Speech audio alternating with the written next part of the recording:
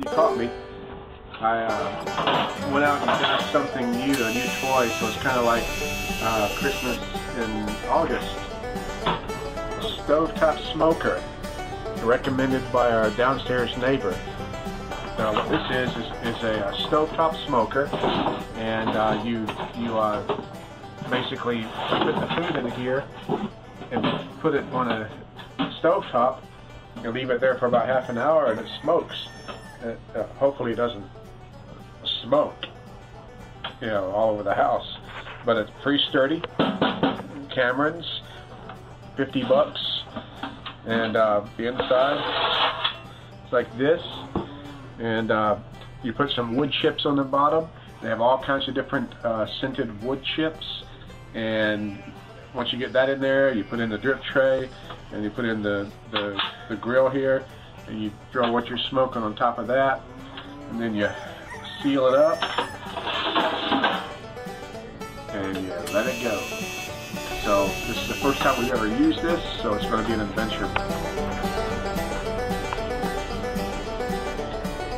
What's going on? Oh, chapter 2. This is Mr. Salmon. Hello, Mr. Salmon. Hello. And I'll put some black ground pepper on it, like I did here. Now I'm squeezing lemon all over it. I'm saving some lemon to slice in thin slices as a garnish. Now I'm putting the garlic on. My rule of thumb with recipes is every time you see the word garlic, it's a misprint, and you should actually double what the recipe calls for. Because, you know, once you're married, you don't care what your bread's like, right? You know, but you're spoken for. But now I'm going to put some of these onions on here. Oh, the more the merrier. Hey, Mary. Hello, David. So now I'm going to put the corn in. Okay. Now my downstairs neighbor Jan actually likes to wrap these in foil, but she says it's not necessary. I'm going to do it like this simply because I'm in a hurry today. And if the result is less than pleasant, I'll just wrap them next time. So now, I think we've maximized the capacity on this thing. The next thing I'm going to do is seal it up.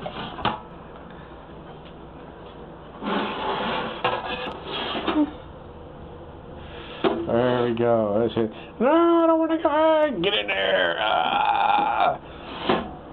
So here we go. We're going to put it on here, and it's supposed to be for, since it's a piece of fish, 25 minutes.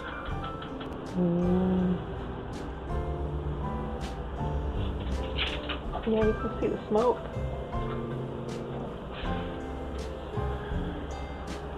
Look at the way that the wasps. It's like tendrils. It's like incorporeal arms reaching out and saying, "Eat me, eat me."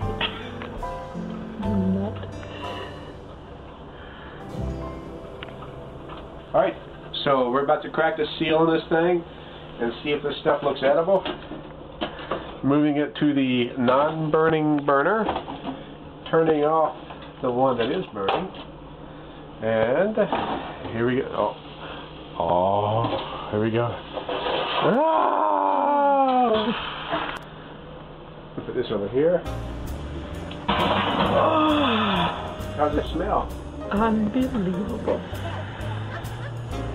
Oh my gosh, that smells good. I know. Maybe, is the camera scratching stuff?